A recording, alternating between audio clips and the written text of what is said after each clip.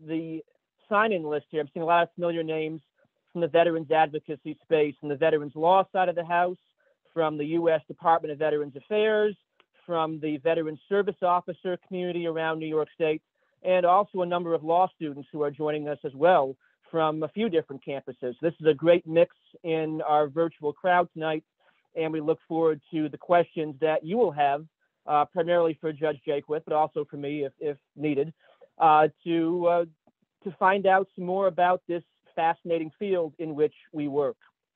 It's an honor to be here tonight alongside someone who has devoted his entire life, literally his entire life, to public service in various forms. Public service in the U.S. military, public service with the federal government as a prosecutor, public service now on the bench of the United States Court of Appeals for Veterans Claims, on which he has served since 2020. And over the course of the evening, we'll get to know him better and know about his areas of service better. But suffice it to say for now, this is someone who I, as a lawyer, kind of hope to be when I grow up, because he is someone who in so many areas of work and so many facets of his life and of the law has found ways to do the public good and to give back to people all across the country in so many ways, many of which we will hear about this evening. So as you heard from Richard, we'll begin by a conversation between the judge and myself, and then we will have time near the end to have Q&A. So if you have questions, go ahead and throw those questions in chat. Joel will be monitoring the chat, as will I, and we'll get those questions over to the judge as well. Some of you have sent questions in advance, which became part of the questions packet that we have for this evening's conversation. So those will definitely be addressed as the evening rolls on.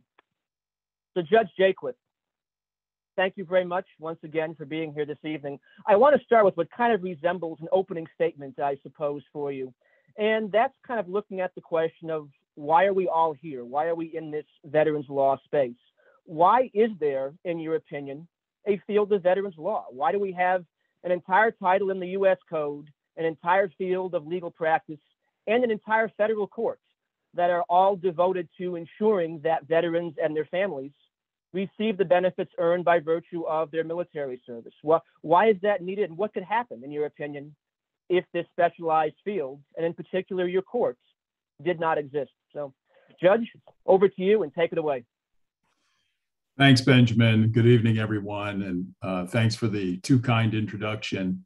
Let me start by saying that I'm happy to be joined by my wife, Rosemarie Perez Jaquith, and at least two of my four daughters, Amanda, Lorene, and I think my granddaughter, Polly Boyle, who is a 1L at Albany Law School. So she better be watching.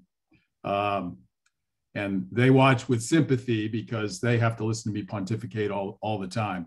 But in their honor, I want to note that on the last day of Women's History Month, I thank them for propping me up, and note that on this day in 1888 in Washington, D.C., the National Council of Women of the United States was organized, led by two New Yorkers, President Frances Willard from Monroe County and Vice President Susan B. Anthony from Washington County. As an aside, I'm proud of having instigated the presidential pardon of Anthony on the centennial of the 19th Amendment, because to right the wrong, she'd been convicted in the Northern District of New York of illegally voting in the 1872 presidential election. So with that as an introduction, let me jump into your question about why the field of veterans law exists. And I think it's because the rule of law is the foremost foundational principle of our nation, and the service and sacrifices and suffering of veterans enabled our country's creation, preservation, its growth, its advancement, and furthered the cause of freedom and representative self-government worldwide. Yet for our first 200 years, veterans depended on the good intentions and effective functioning of executive branch bureaucracies, starting with the Bureau of Pensions, excuse me, and becoming the Veterans Administration, now called the Department of Veterans Affairs, all in splendid isolation as the single federal administrative agency whose major functions were insulated from judicial review. So a veteran whose claim was denied by VA was afforded no independent review of VA decisions, no opportunity to go to court to challenge the decision of the agency, a right afforded to other citizens challenging decisions of other administrative agencies. And then with the influx of veterans post-Vietnam claims in the 70s and 80s, veterans and their advocates grew more vocal and pressing for judicial review. And in 1988, veterans prevailed, and the Veterans Judicial Review Act created our court, initially known as the U.S. Court of Veterans' Appeals. And in 99, the name was changed to its present U.S. Court of Appeals for Veterans Claims. And that act also allowed lawyers to represent veterans and their survivors for reasonable fees in their appeal of board decisions, a new thing. And I think the righteousness and volume of the work illustrates that this specialized field and structure are necessary.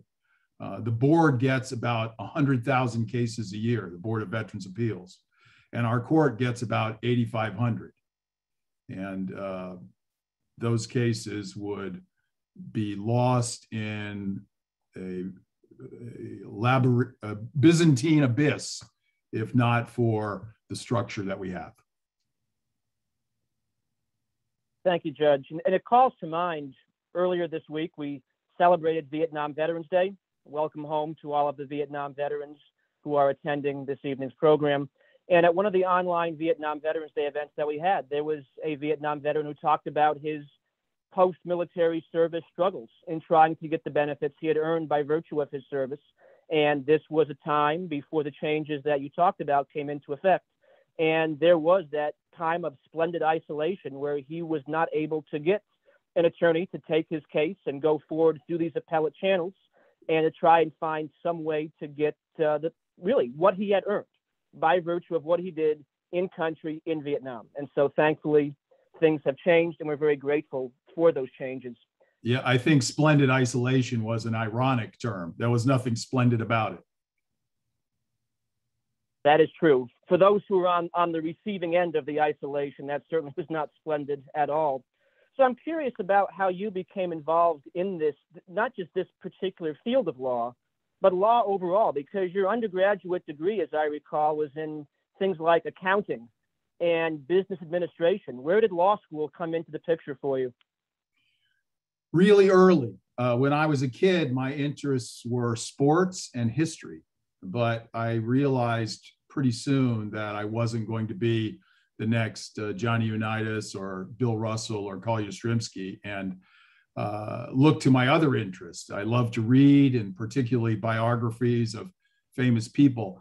And I concluded that those who had shaped our nation were most often lawyers or soldiers.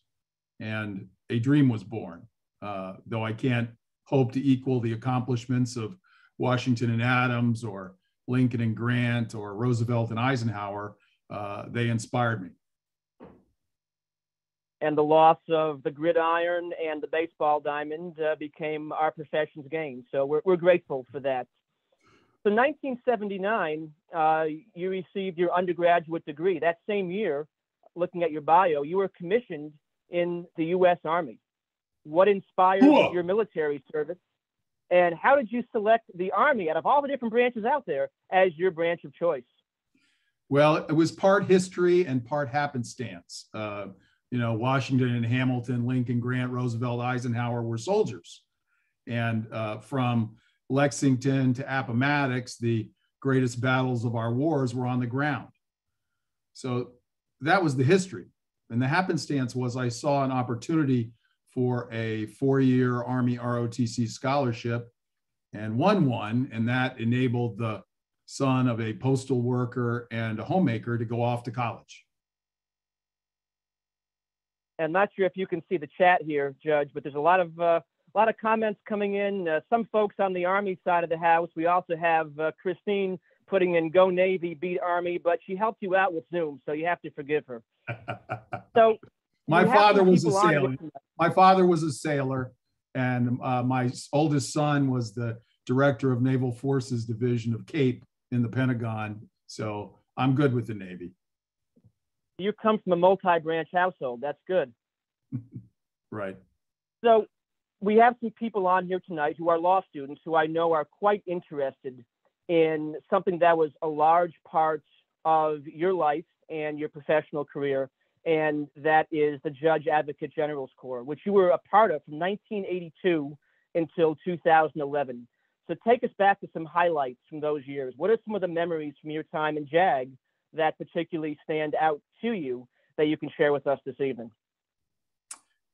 My first assignment was at Fort Leonard Wood, and in Missouri, Fort Lost in the Woods, as it's known.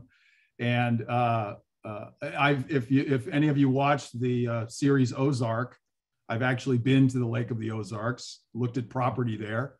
Doesn't look too attractive now with the series, but in any event, when I was at Fort Leonard Wood, I was thrown into legal assistance initially, which is sort of the general practice of law. And it was a three-man office, but within a few months, my boss was relieved, and the other captain was transferred, and I was by myself with paralegals seeing about 20 clients a day, doing wills and separation agreements, debtor-creditor matters, administrative stuff. So that was a out-of-the-box opportunity to engage in the practice of law in a very diverse environment. Then I became a trial counsel or a prosecutor, and my background had been on the defense side. I had gone through the trial practice course and have been certified to work in either the state's attorney's office or the public defender's office. I worked in the public defender's office, represented clients, and had a handful of misdemeanor trials when I was in law school. So that's what I came in with. But I became a trial counsel and loved it, prosecuted some big cases, sexual assault case involving a drill sergeant who was sentenced to 34 years imprisonment, sexual harassment trial involving a major who was harassing his 4 or 5 of his female subordinates. Work as a brigade legal advisor, which got me involved in soldier activities. I went on a cold weather exercise to Fort McCoy, Wisconsin, just to show that lawyers can freeze too, I think. And I became a special assistant U.S. attorney, handling the federal docket. A magistrate judge would come in once a month, and I would prosecute the DWIs and that sort of thing, mostly low-level petty offenses. But we also had the discovery of the remains of a woman on post, and was involved in the investigation into a former Marine who worked in the commissary who was believed to have killed her, and accompanied the supervisory assistant U.S. attorney to the Smithsonian Institution in Washington with her remains to aid in their identification and cause of death. And there were jurisdictional issues. We ended up taking a manslaughter plea in the case, but it was a very interesting work.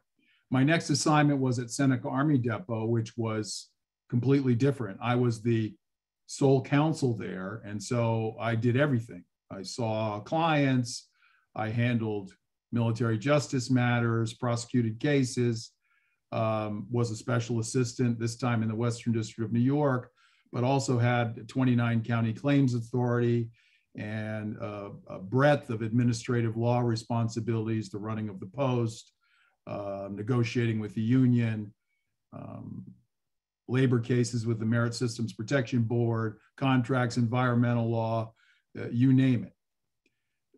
That was my last active duty assignment. Then I went into the reserves and did a lot of administrative boards in all different roles as the recorder who presents the evidence, the Respondents' Counsel, a board member, and the board president and the board legal advisor, all those roles. I worked at a civil affairs battalion as in operational law. I was the staff judge advocate for the Army National Guard at headquarters here in the Albany area.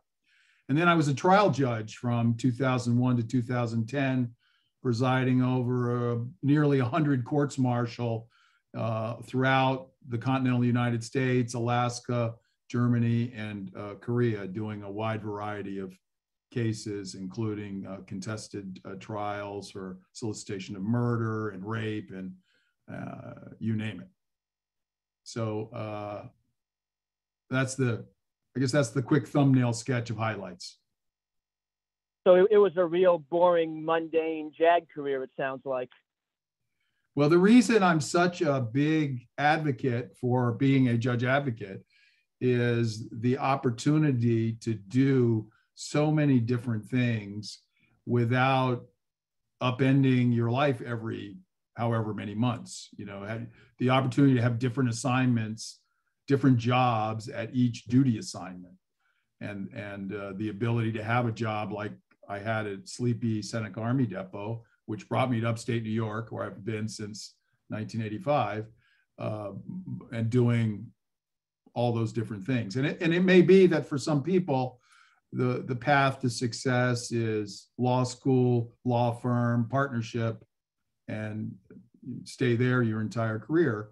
But for me, I thought the best way was to learn how to be a lawyer and develop a broad-based perspective that made me a more effective litigator and a more effective leader, and ultimately, I think, a more effective judge.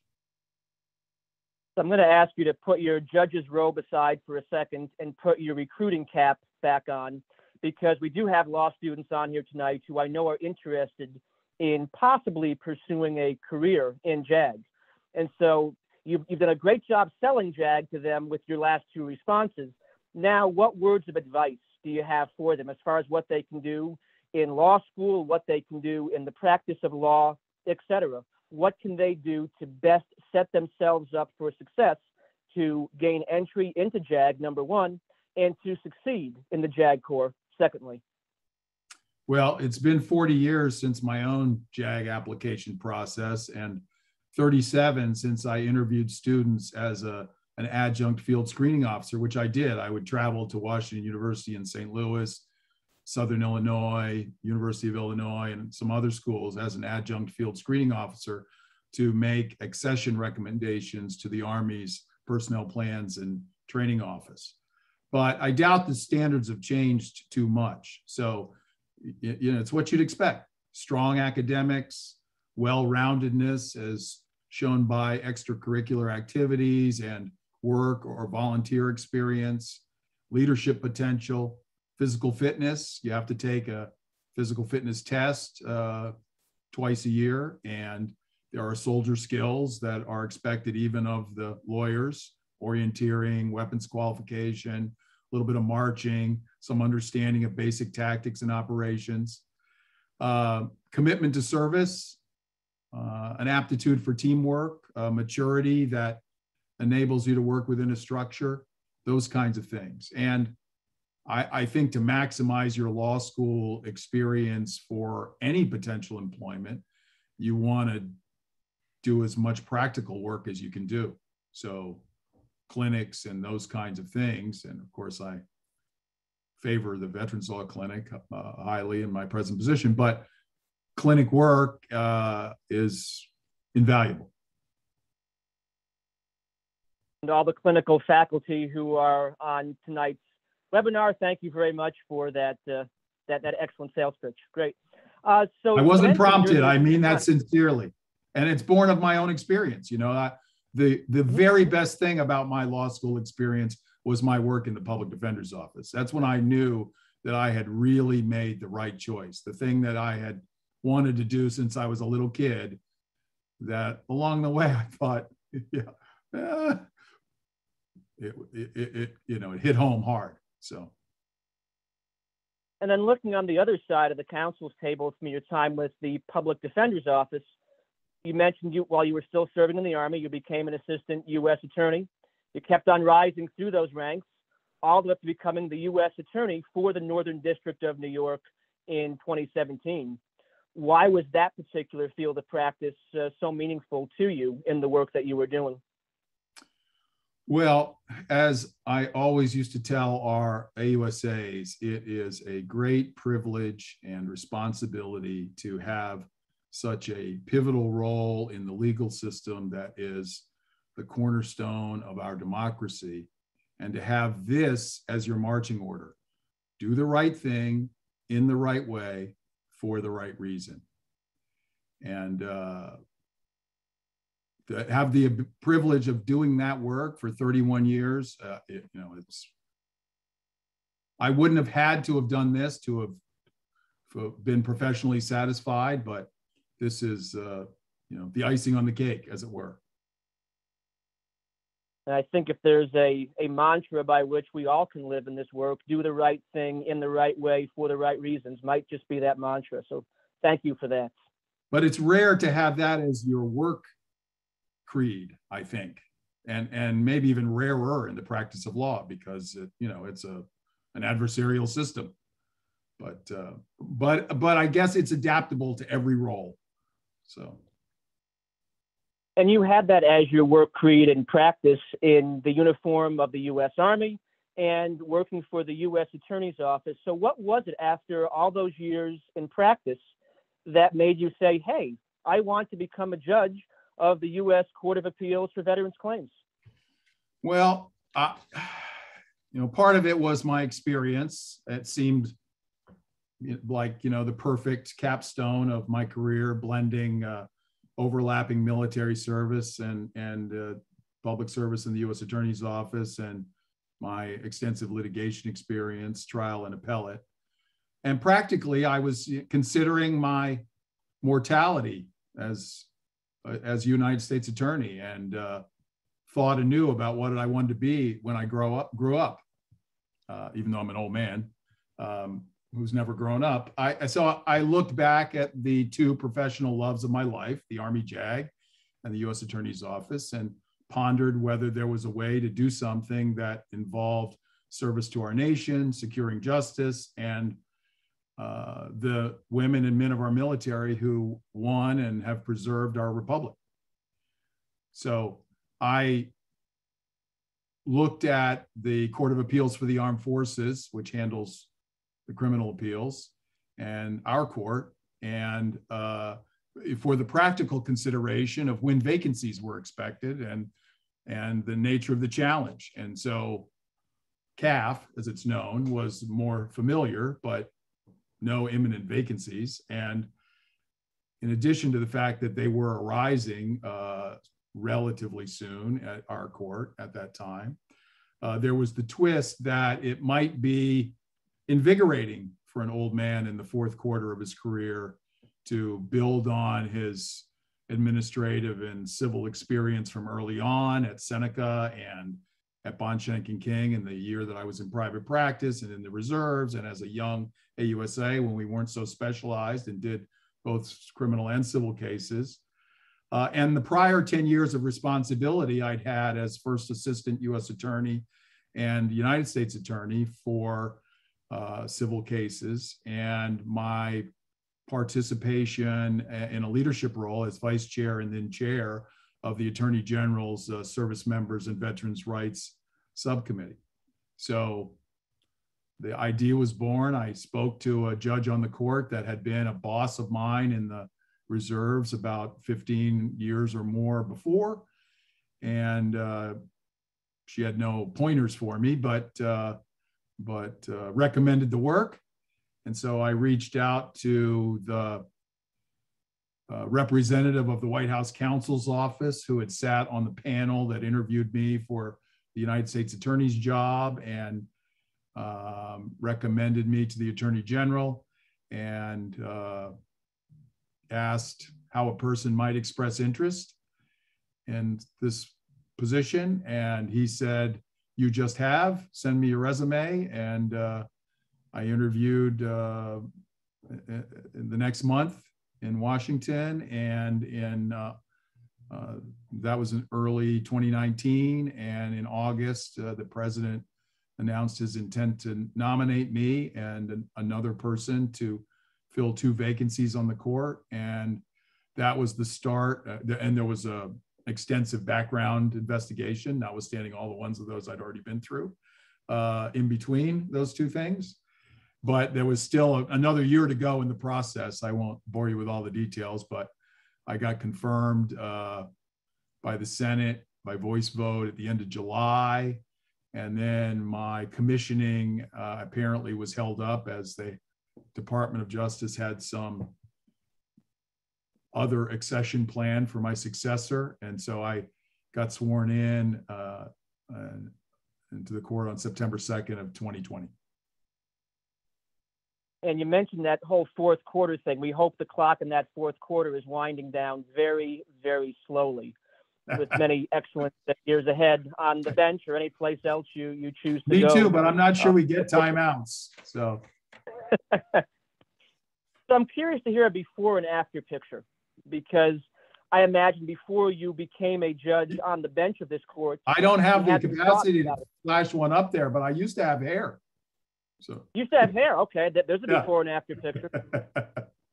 In a more metaphorical sense, before you joined the court, did you have any preconceptions about the court that turned out to not be exactly how the court either conducts its business or decides cases or just handles day-to-day operations that you discovered to be different after you joined? Well, I guess I would just say that I underappreciated it. I had, a general awareness of its importance, and my conceptions of veterans law were really focused on my experience helping retired military members and their families with a variety of legal problems. My concern over VA medical care and patient record keeping. I had prosecuted a case in the U.S. Attorney's Office where a research coordinator had falsified patient records, and at least one patient whose actual laboratory results showed compromised liver and kidney functions that meant it would be very dangerous for chemotherapy to be administered to him, was administered chemotherapy, and the chemotherapeutic drugs killed him, as well as his supervisor, who failed to, the director of oncology, who failed to keep tabs on this, and had he only looked at the actual laboratory results, would not have, presumably, ordered the chemotherapy to occur. So I had that case experience. We had a lot of VA cases on the civil side in the U.S. Attorney's Office. And then my involvement with the Service Members and Veterans Rights Subcommittee, one of our areas of focus, born of my experience, was on improved patient record keeping. So I had this relatively narrow focus and general understanding and appreciation, but it didn't take long for me to come to appreciate the complexity of the law, the preparation of the practitioners who argue cases before the court, and especially the diversity of thought and experience, and the uniformly high intellect and judgment, and the purity of purpose of my colleagues on the court and our complete staff. While the judge was responding to that question, I was doing an internet search for those pictures of the judge with hair in the before category, but I couldn't find any. We'll have to go looking for those later. We'll get to these conversations about the nitty-gritty of the law in a second, but first I have a very important question to pose to the judge, because famously on the United States Supreme Court, the so-called junior justice, the newest person on the bench, has to perform certain tasks like fetching coffee for the other justices and opening the conference door room when someone knocks.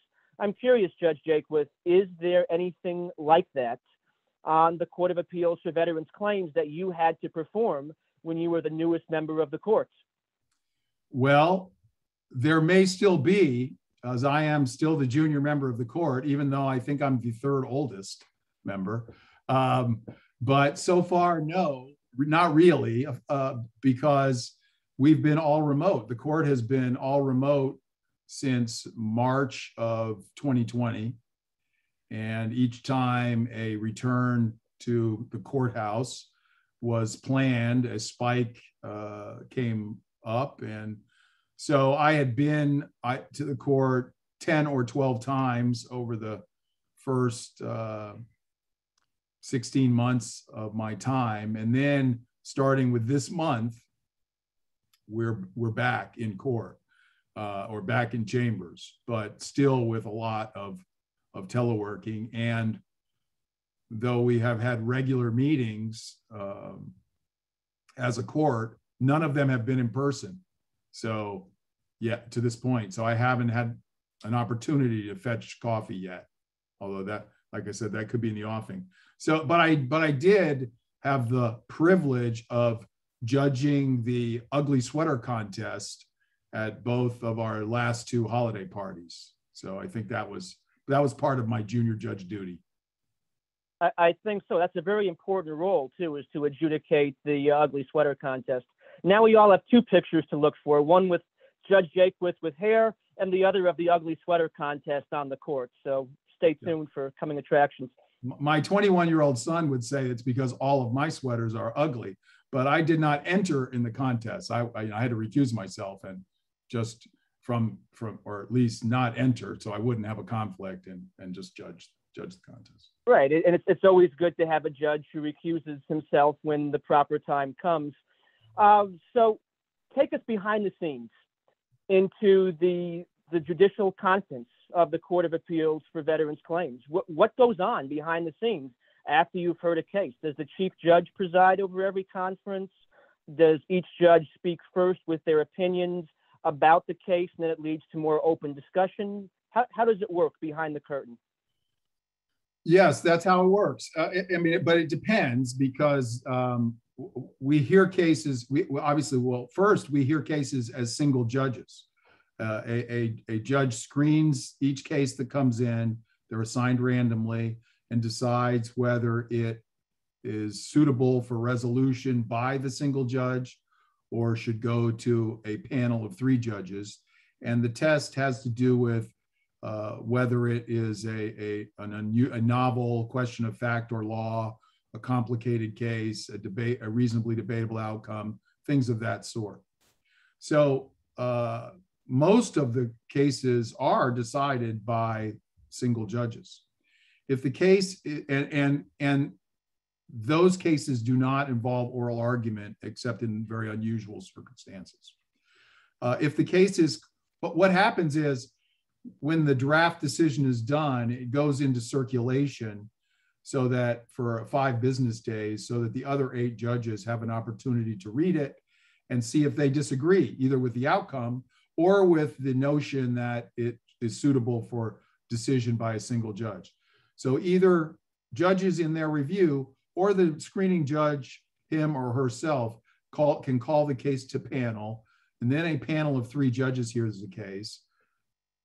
Generally, there is oral argument in those cases, and immediately following oral argument, usually, there is a conference among the 3 judges, and at that conference, the senior judge, either the chief judge, if she's on the panel, Margaret Bartley is our chief judge, or the senior judge, if she's not on the panel, is the presiding judge, and that's what sets the protocol. And that it occurs as you surmised. The judges speak in order of seniority, chief judge, and then in order of seniority on the court. So I go last, and then there's discussion if the matter's not resolved, and if it's not already apparent, a vote. And that's how it works when we sit en banc, except then you have all 9 judges. Now, in terms of on the record, in the oral argument itself, we have latitude. We try not to talk over each other and be deferential if a more senior judge seems to be readying to speak, but we can pretty much jump in as the spirit moves us. Is it a disadvantage in any way or an advantage in any way to be last to speak in the conference, so you have that order of seniority? Do you like hearing the other arguments and positions of your colleagues first, or would it be better if you would give your viewpoint first to get that out on the table earlier? Oh, I think it's an advantage for me, especially as the junior judge, to hear what the others have to say first. And plus, I don't generally view it as about advocacy. So I'm just trying to take the position I think is right.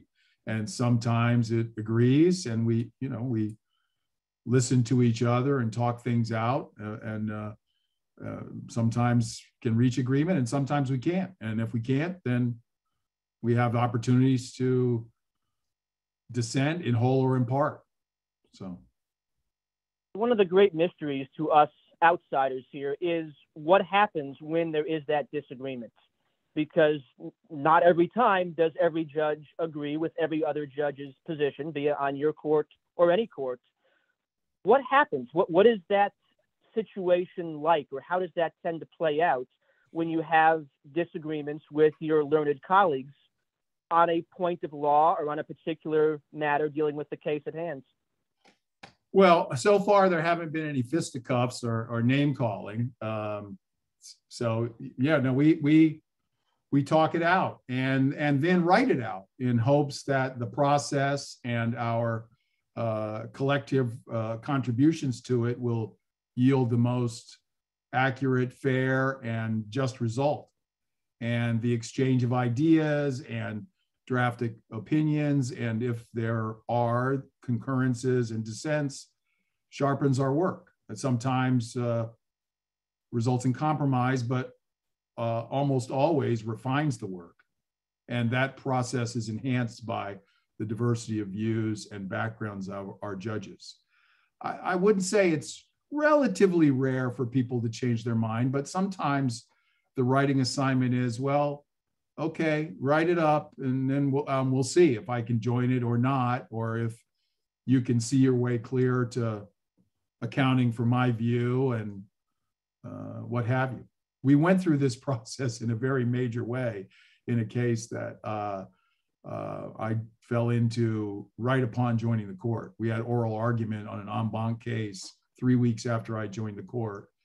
And because the views were so splintered, the other new judge, Scott Lauer, and I were the tipping point for shifting majorities. And so we ended up writing the majority opinion. I ended up writing the part that concluded that the board committed error, and he wrote the part that concluded that the error was not prejudicial.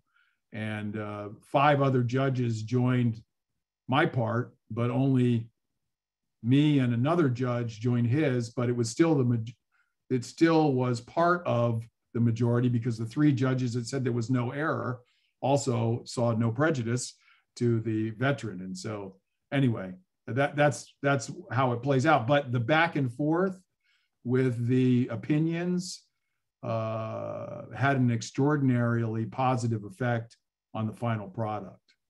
And I must have read a single case 10 or 12 times. And that focus caused me to flip from thinking that it was a problem for my view of the case to concluding that it was a perfect example of why my view of the case was right. So it's a significant and important process, and a great intellectual exercise. Only problem is it takes some time. But it does take time, but it sounds as if the time is absolutely worthwhile. I'm being given a note here in chat to read off the first passcode for those of you who are taking this program for CLE credits. The first passcode provided by Richard Henry of the Veterans Rights Pro Bono Project. The first passcode is Marine. And we all know which branch of service now Richard Henry favors in his service. First passcode of the evening is Marine. I think is that hoorah or hoorah? I forget. Richard, go ahead and tell us. That is Hoorah, Judge. Hoorah, yeah. They're all a little different. Not much different, but a little different.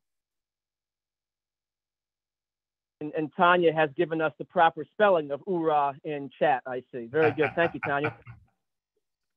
So, in talking about give and take, one of the areas that we all, I think, find fascinating when it comes to give and take in an appellate court is oral argument and the exchange that takes place between an advocate and members of the judiciary in presenting their case.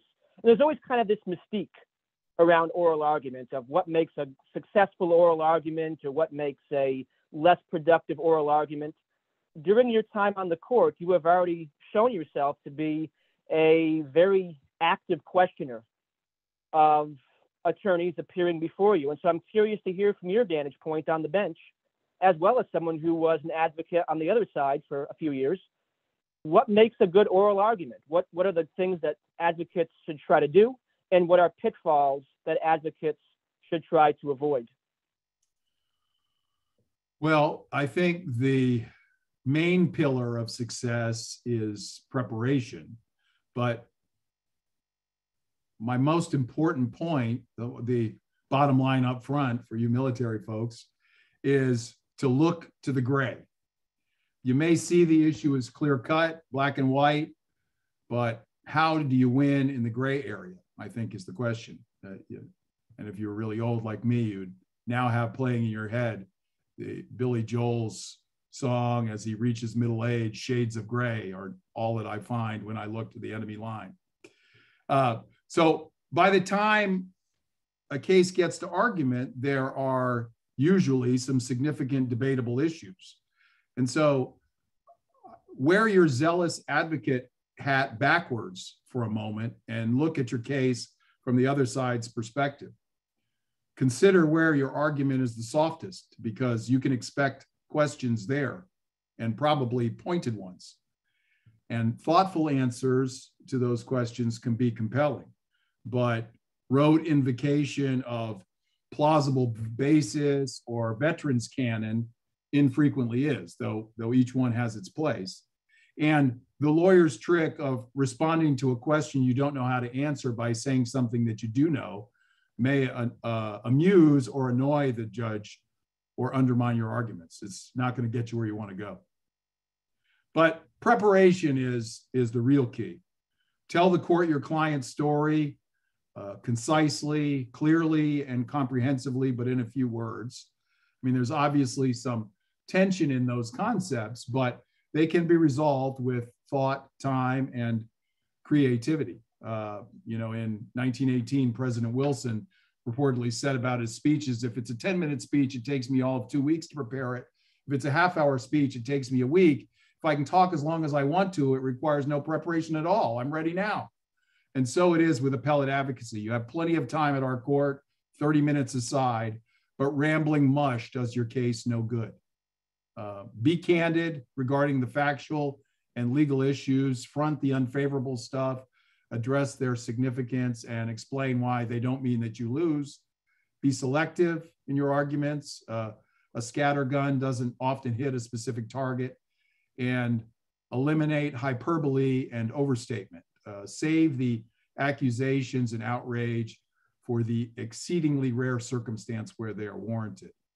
Professionalism aids in persuasion, so don't suffer by comparison to your opponent. Take the high road.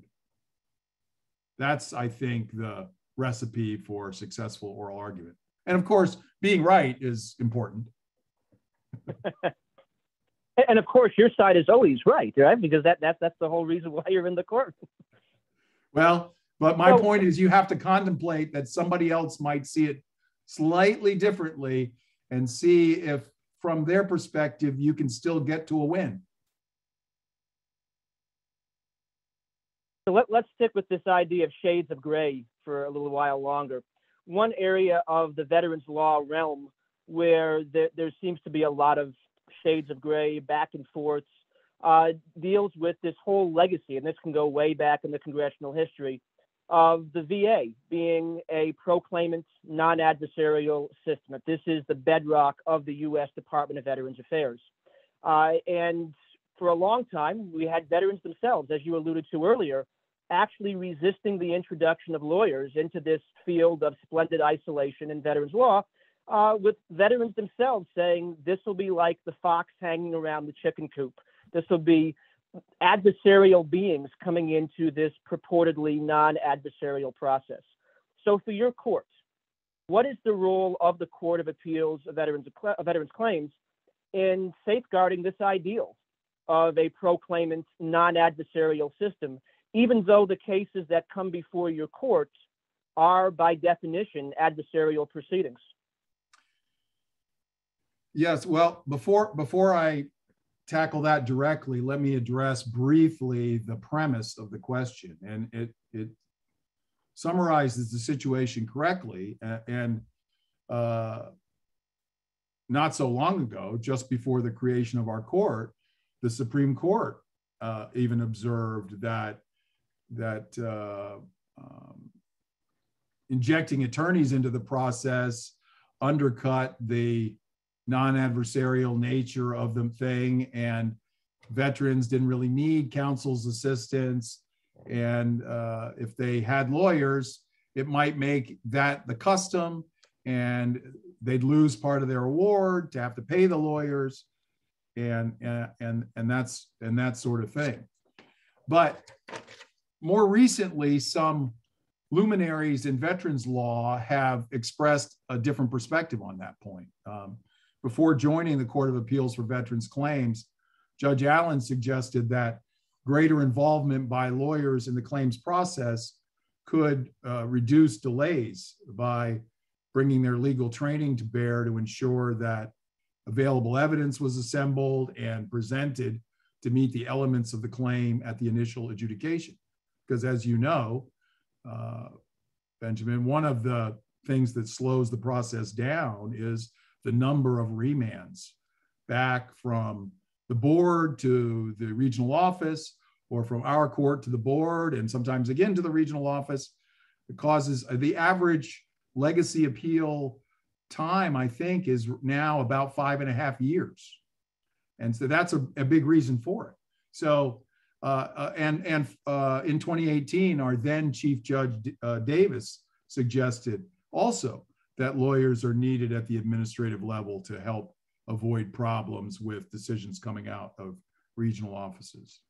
And now the department itself, VA itself, publicly notes that veterans may want an accredited attorney or veteran service officer to help them understand and apply for benefits, help them gather supporting documentation, file a claim on their, maybe file the claim on their behalf. And all that accords with my experience that having the advice, assistance, and advocacy of a lawyer nearly always sharpens the identification and presentation of the relevant facts and applicable law. And that hastens resolution and increases the likelihood of an appropriate outcome. Well, and appropriate income too. But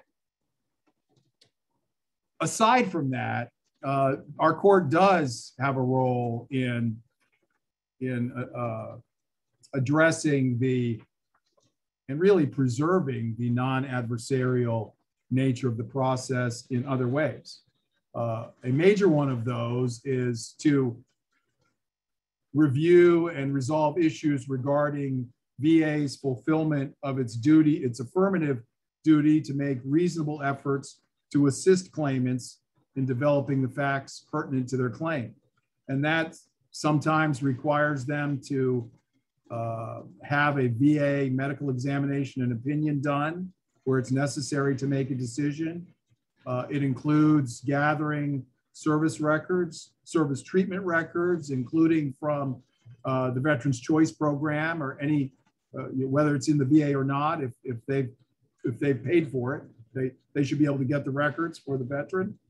And service records, especially when the service member alleges having served in an area where there might have been herbicide exposure, Agent Orange cases, contaminated water at Camp Lejeune, hoorah, or the duty to assist is not unlimited. It's restricted to specifically identified documents that by their description are facially relevant and material, but it's a may help test, not it's dispositive. So that's one thing, the duty to assist. The second thing is a sympathetic reading of the veteran's claims. The government's interest in veterans' cases is that justice be done. And so the systemic fairness that's essential to securing justice includes a duty to construe veterans' submissions sympathetically, especially if the veteran is self-represented or has a non-attorney representative, but even if the veteran has an attorney representative, a licensed attorney. So this includes liberally construing filings to determine potential claims raised by the evidence, applying all laws and regulations that appear relevant to potential causes of the veteran's condition and theories of service connection that are reasonably raised by a sympathetic reading of the claimant's filing, not just what they narrowly have specified on a document. The third thing I'd cite is that to adequately explain their reasons or bases for findings and conclusions that are adverse to a veteran, the board has to analyze the credibility and probative value of all material evidence submitted by or on behalf of the veteran or reasonably raised by the record, has to account for the evidence it finds persuasive or unpersuasive, discuss all provisions of law or regulation where they're potentially applicable because of assertions made or issues that are raised by the record, and provide reasons for rejecting material evidence that's favorable to the claimant. What am I up to? The fourth obligation we review for that VA has is its duty to help the veteran maximize benefits. So that requires them to assess all of his disabilities to determine whether any combination of them establishes entitlement to disability compensation. And then last, but certainly not least, it is to apply the longstanding pro-veteran canon that provisions for benefits to members of the armed forces are to be construed in the beneficiary's favor. And that remains kind of a hot topic that I recently wrote extensively on because of the uncertainty, or if there is certainty, it's on slippery ground, I guess I would say, of whether that pro-veterans canon applies at step one of statutory construction or step two only after you've concluded that the facial language is ambiguous. I'll stop there on that possibly expansive subject. Would you mind speaking a little bit more on your recent writing on that subject and where you fall on that sort of two-step question?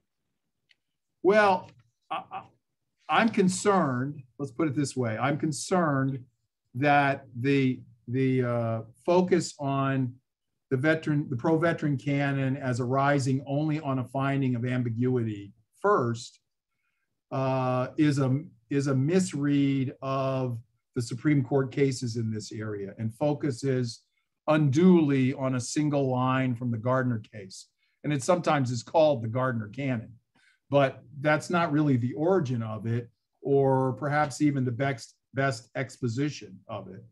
And of course, then you have the issue of whether of ambiguity or the conclusive nature of the language and its clarity is somewhat in the eye of the beholder. So we have big arguments about what the language clearly means, interestingly enough. And so the dispute rages. The Supreme Court did not address the issue in the Kaiser case, unfortunately. The Federal Circuit has addressed the issue and come down on the side of the Court of Appeals for the Federal Circuit, that is, that reviews our cases, come down on the side of the pro-veteran canon only being applied at step two if there's an ambiguity. but over some fairly vigorous and dissents that make some good points. And in the case that I was dissenting in, it had to do with whether the plain language of the special monthly compensation statute permitted a half-step increase and a full-step increase, or just a half-step increase, depending on the number and seriousness of the veteran's disabilities. And a majority of two of my colleagues said only one intermediate step, and I saw in the statutory language intermediate step or next higher statutory step, and to me that meant they could get 2 steps. And so that caused me to also launch into their reading being inconsistent with the duty to maximize benefits and the pro-veteran canon. And I'm really glad that you and the court overall is paying a lot of attention to that issue. I think I speak for a lot of us in the veterans law space that in the wake of the Kaiser decision in particular, there's been a lot of attention being paid at long last, I think, kind of overdue, to this question of administrative deference and what exactly does it mean? What should it not mean? How far should it extend?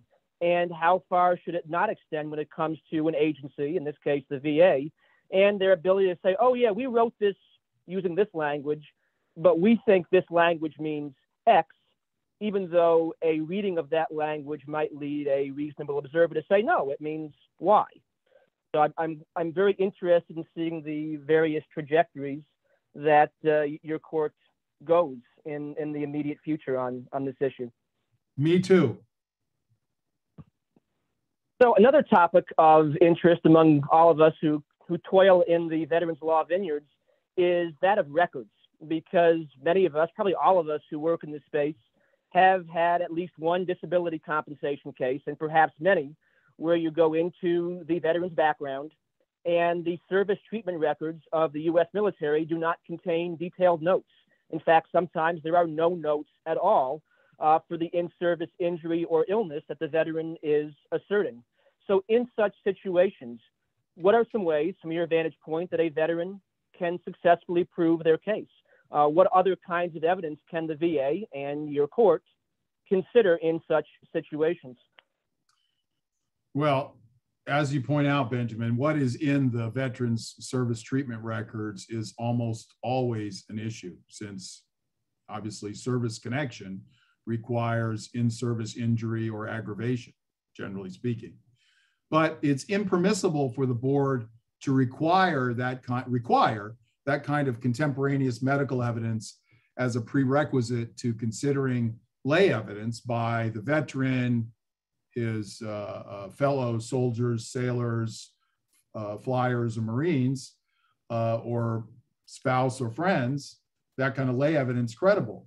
And the board can't consider the absence of that kind of evidence as substantive negative evidence without first establishing a proper foundation for drawing an adverse inference from the absence, such as, because a contemporaneous report would ordinarily occur, something like a medical opinion that the injury alleged was so serious that if the veteran had actually suffered it in service, it would have to have been reported. In addition, lay evidence, meaning evidence from the veteran and others, such as fellow soldiers, as I've mentioned, must be considered by the board and the court in determining service connection, and it may be competent to prove the existence of a disability without confirmatory medical records. It comes down to a question of competence and credibility. In general, as you logically might conclude, a layperson is not capable of rendering a medical opinion or rendering an opinion on a matter that requires medical knowledge. But lay statements by a veteran and others are competent to relate things that they've experienced and observed observable symptoms, for example. And that can provide sufficient evidence of service connection, depending on what the evidence is. So believable testimony about the onset of symptoms while on active duty may be enough, depending on what the evidence is. But it's the board's job to weigh the evidence, and it's reviewable by our court only for clear error. So how does this work? For example, a veteran can testify that he awakened himself with loud snoring and experienced sleep that wasn't restful and sleepwalked and fell asleep during the day and call his roommate to say, yeah, he was snoring really loudly, getting up in the middle of the night, waking up screaming. They can say all that, and that may carry the day. But what they can't say was that the veteran had obstructive sleep apnea. Not too many veterans have the medical training to reach that conclusion. So as that story should illustrate, the advocacy tips are to establish as strong a written record as you can by gathering records, identifying records you think ought to be there so that this duty to assist will kick in a more effective way, and they'll have a heightened responsibility to look. You want to see if you have lay observation of symptoms by the veteran, her or himself, or these other possibilities, fellow military members, friends, family, private medical opinions, whatever there is to support the veteran's claim. And if the veteran asks for a hearing, ensure that you and the veteran are prepared and address this issue, which may be the elephant in the room. The board member may just ask the veteran to describe his situation, ask no further questions, thank the veteran for his service, and say, I'll look carefully at this and see what I can do. And then find that the veteran's account is not credible because a lot of time has passed or because there's no corroboration, and a VA compensation and pension examiner says the origin of the problem is more recent, such as the product of aging. A lot of veteran claimants look like this, not like one of you. So you go to a hearing understanding that the veteran's credibility is at issue, even if nobody says so, and attempt to present a case that shows why the veteran should be believed. And from what I've seen, hearings are often underutilized and are missed opportunities. Thank you. And continuing down this road of advocacy pointers, we have a number of veteran service officers who are with us tonight, and they handle initial claims all the way through appeals to the Board of Veterans' Appeals in the course of their veteran service officer practice. So I'm interested in some advice from you to them. What advice would you give to them regarding setting up a client for success if an appeal to your court proves to be necessary in the future? In other words, what can you do as an advocate at the administrative levels of the U.S. Department of Veterans Affairs to establish a strong record that would improve the client's possibilities for a better outcome if an appeal to your court does become necessary down the road? Well, it includes all those things that I just described. Gathering up, one, take the threshold is take seriously your obligation or your need to look after yourself. The veteran needs to do that, and the VSO needs to do that. And if it gets to a point in time where there's an attorney, the attorney needs to do that, to look out for the veteran. Understanding that it is a pro-veteran, pro-claimant system, but that has its limits, and there's no better advocate for the veteran, as in all walks of life, than the person themselves. And so that means gathering records, asking for help in gathering records, pushing for medical examination. If possible, if that's not working, then trying to get a private medical examination that might help, and taking very seriously the importance of making a good record on paper and in hearing testimony. Asking for a hearing takes more time. I mean, there are various options available. Virtual hearings are very prevalent now, and those involve the least amount of delay. You can go to a VA regional office and connect up to a board member or veterans law judge. From there, you can go to the board in Washington, D.C. and do it. And sometimes, although they're not presently doing this, a board member will come to a regional office. But the fastest way to get a hearing is like this, or by telephone. But however it occurs, keep in mind the things that we've talked about, the importance of the onus. The VA has an obligation, and the presiding veterans law judge or board member has an obligation to try to flesh out the issues, but nobody does that better or knows the case better than the veteran herself and the veteran's representative. And so these hearings where the board member says, here's what I've got, what else would you like me to know? Thank you for your service.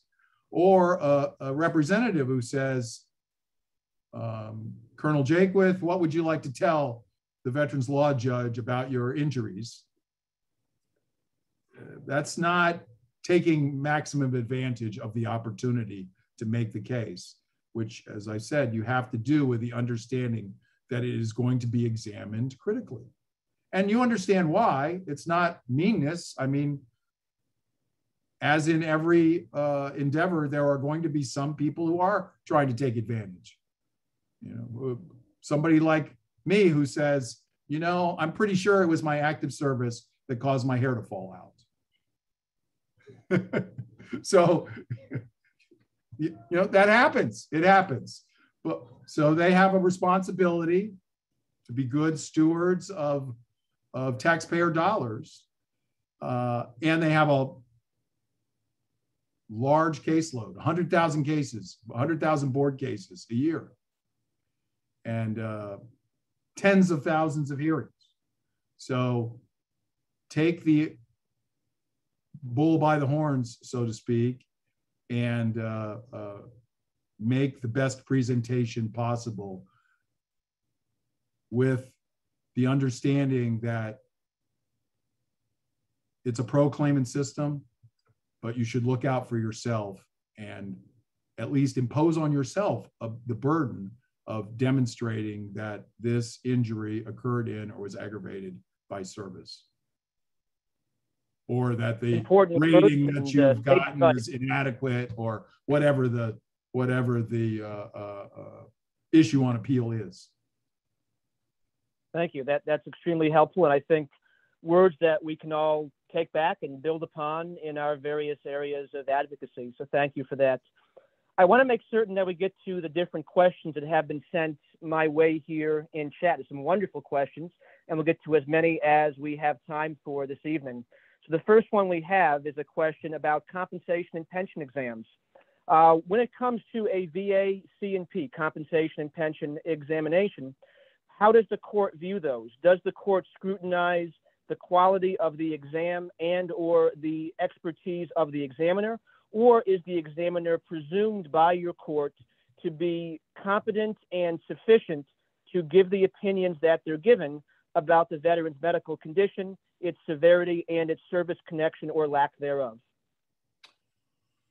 Well, we look at the circumstances in determining how much.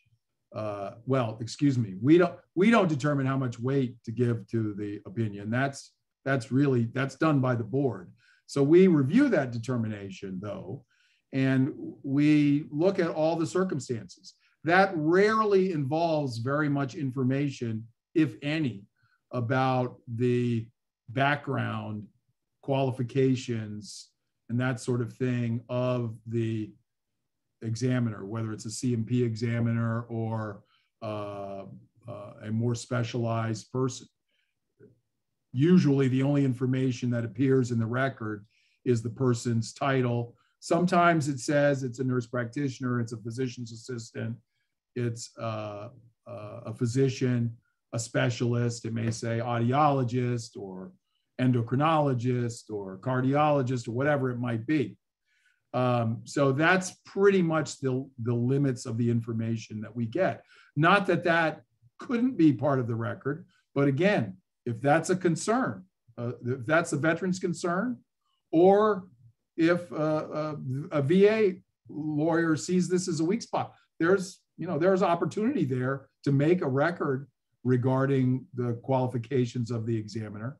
But normally what happens is the determination of whether the examination and opinion are adequate is based on what the examiner says.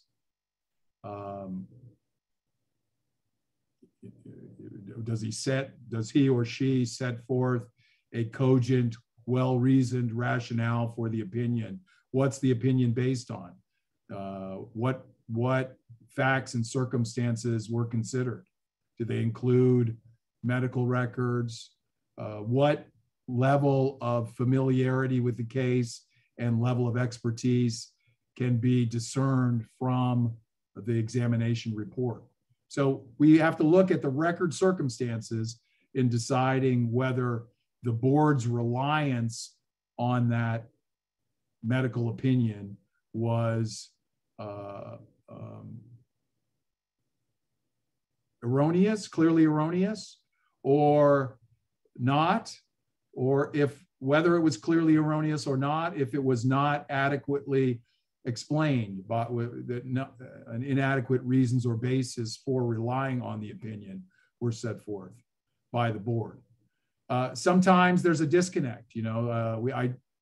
I have a case right now whether they were supposed to examine a person for a right ankle disability, and they examined him for a left ankle disability and concluded that his ankle disability wasn't service connected.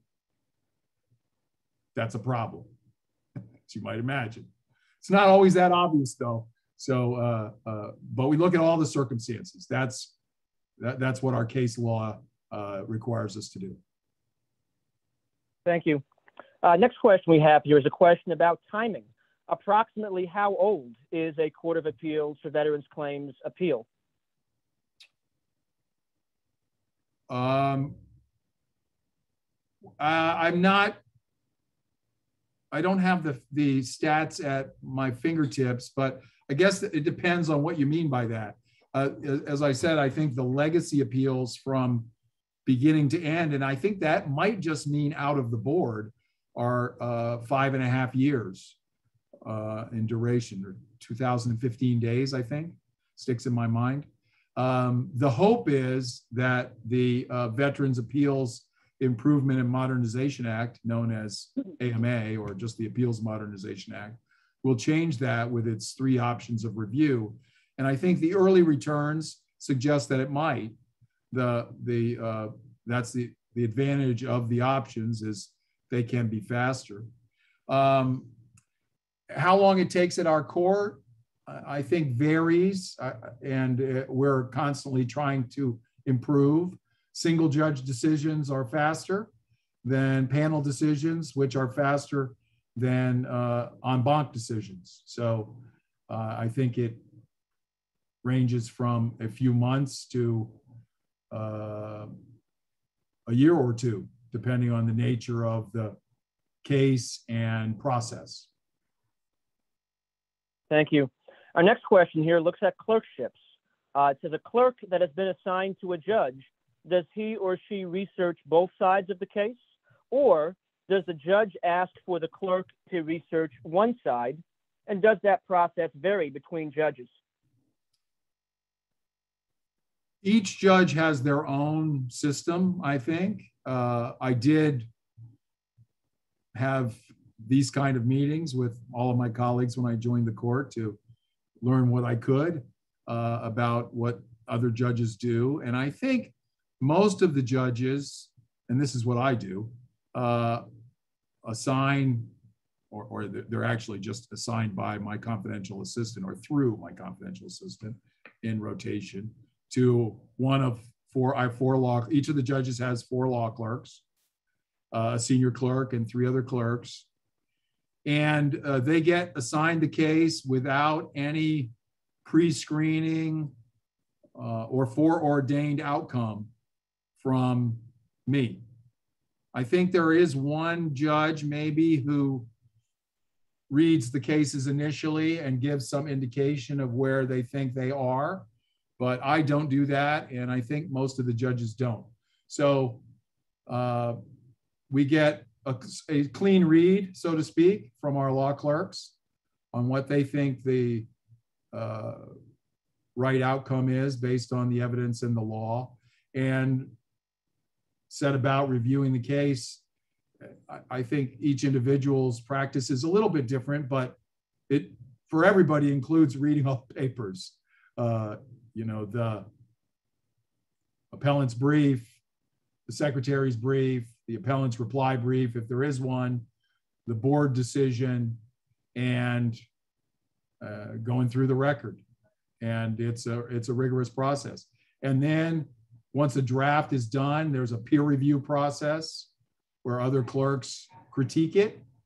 And then I get it and I go through it.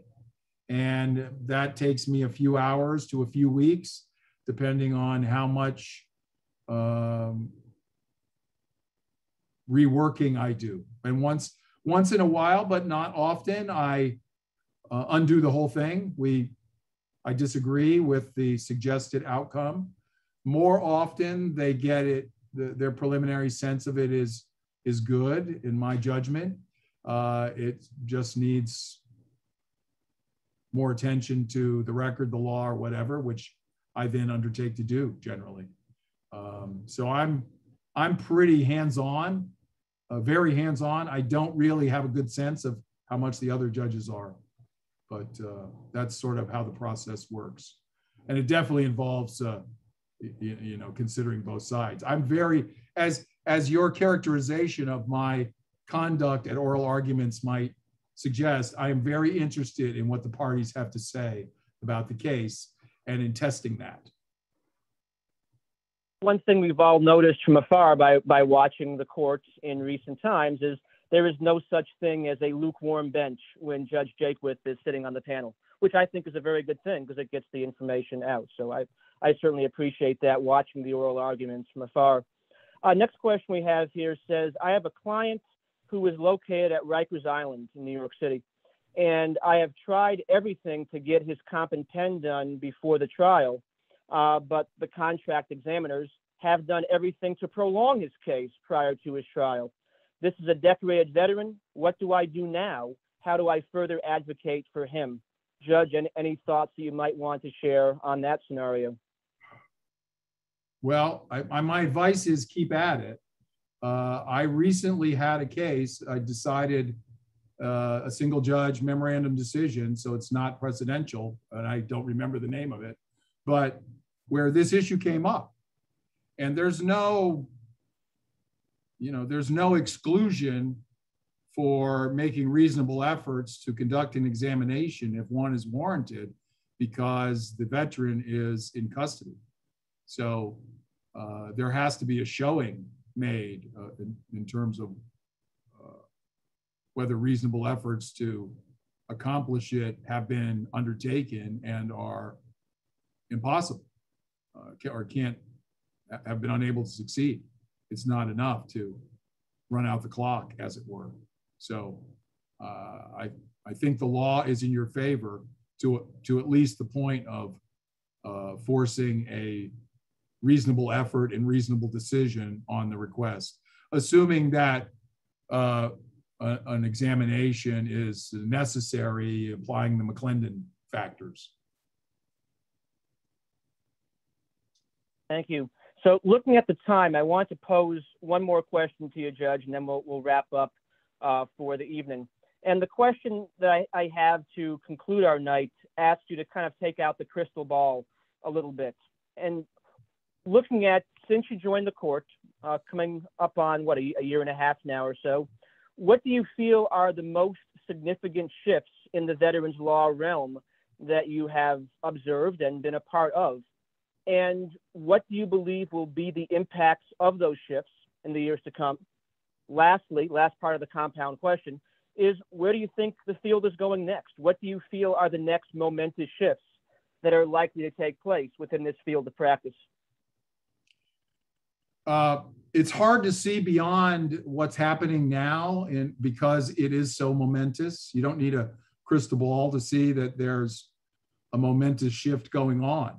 We're starting to reckon with the AMA, which was enacted in August of 2017, became effective in February of 2019, and is now starting to get to us. And it significantly changed the process for resolving disputes with VA claims decisions with this 3-lane process. And I, just to illustrate, I know we're short on time. I won't launch into an exposition of it too much, but to illustrate, I had an oral argument on Tuesday involving the issue of whether the notice letter that the board sent to a veteran that his appeal could not be processed because it was untimely constituted a decision that was appealable to our court, that we had jurisdiction to address, or, as the secretary asserts, was just a preliminary notice, and the appeal is to the board, even though it was the board that sent the notice letter, to make a more formal determination of whether to act on the appeal, and then, and only then, is that decision appealable to our court. So we just had oral argument on that case on Tuesday. My next oral argument is April 14th at the University of Florida College of Law, go Gators. And it concerns another AMA issue, and that is, does the former requirement that the same board member or veterans law judge who conducts a hearing has to decide your case survive the AMA? The specific statutory provision that said that no longer appears. The veteran argues that it's implied from another statutory provision.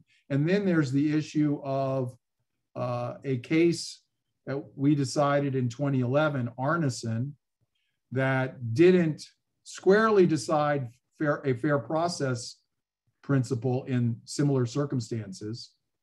That is the changing of judges between hearing and decision, but decided under the facts of that case, not only that changing judges was not okay, and that accorded with the prior statute, but also that it deprived the veteran of a meaningful opportunity to be heard, to have his and his wife's credibility determination or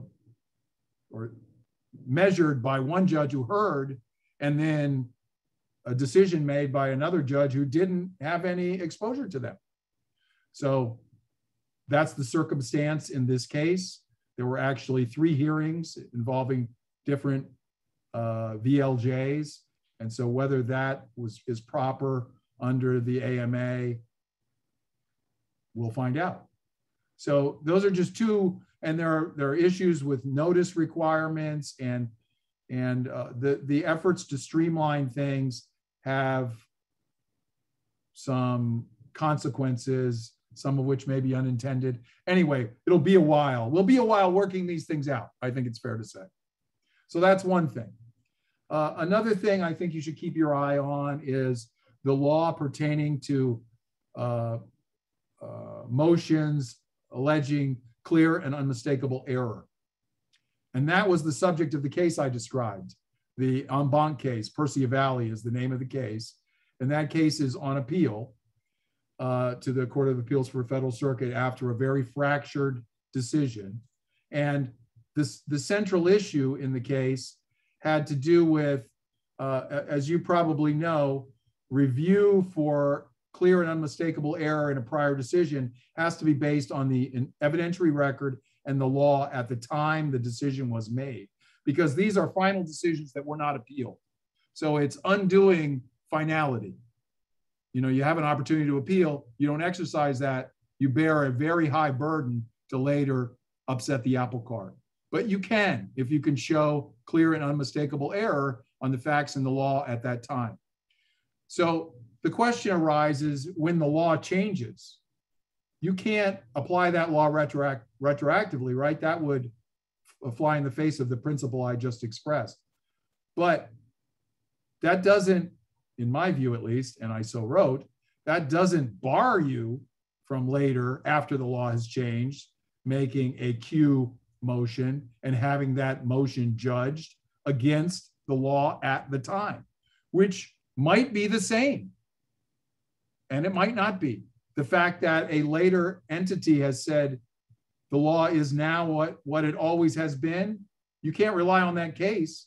But if the law is as it always has been, you should be able to rely on that. So that was my view. 5 of my colleagues agreed, 3 did not. It's on appeal to the Court of Appeals for the Federal Circuit. But more importantly, a Court of Appeals for the Federal Circuit case, review of a prior case of ours, that is a Q case based on a change in the law, with this change in the law issue. George, the Supreme Court granted cert on this year, and it looks like they're going to hear the case. So stay tuned. The law of Q motions may change dramatically.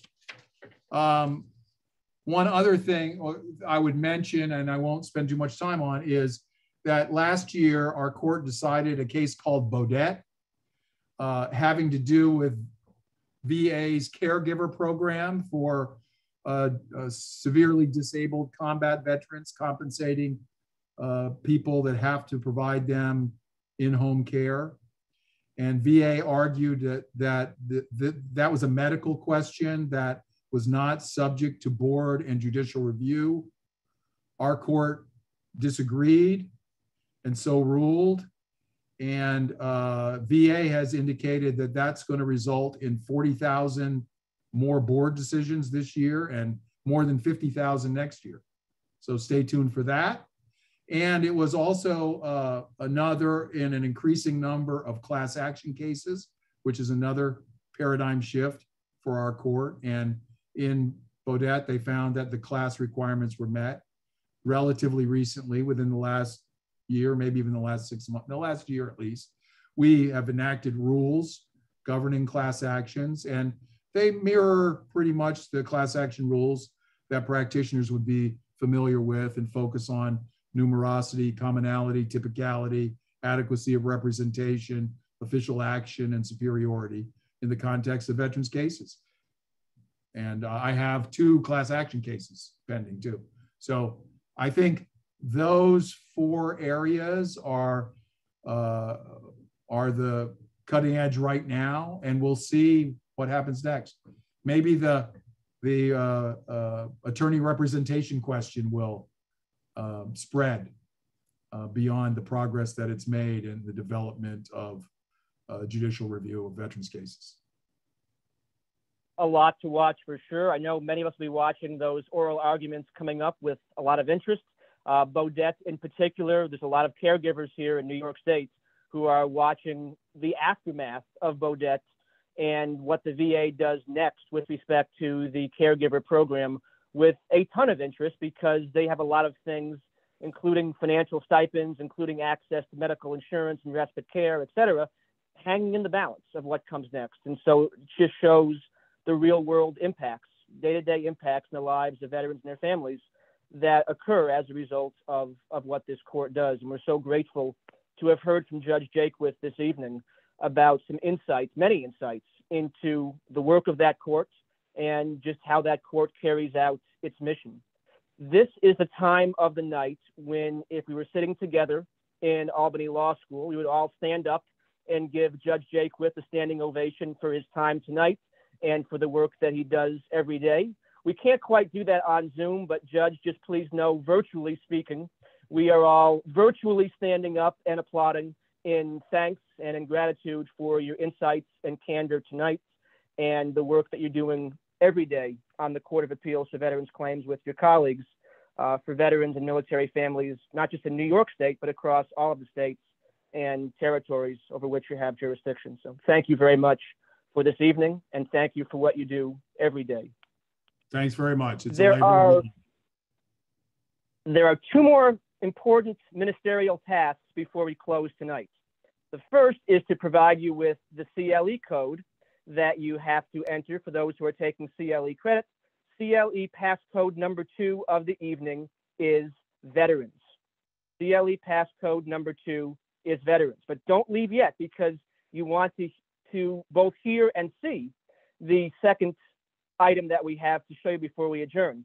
This was provided to me during the presentation, courtesy of someone whom Judge Jaquith knows, and that is Beth Kubala from the Syracuse University College of Law.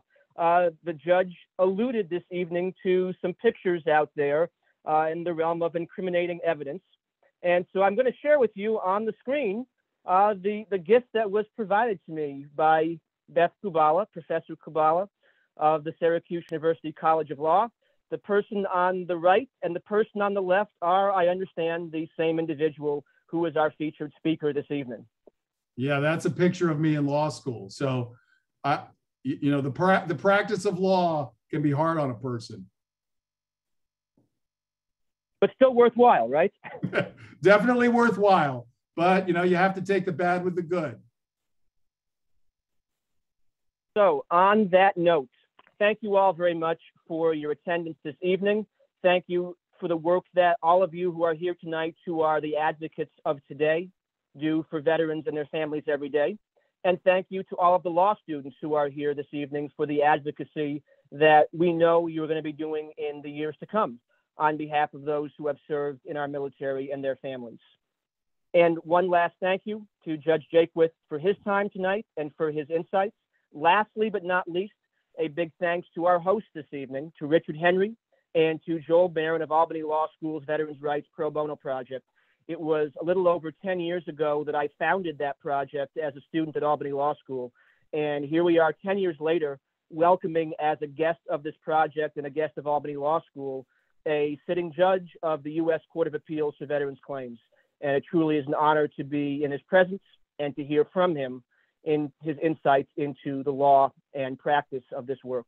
So with that, I will turn the mic back over to Richard to close us out. Thank you very much. And Richard, back over to you.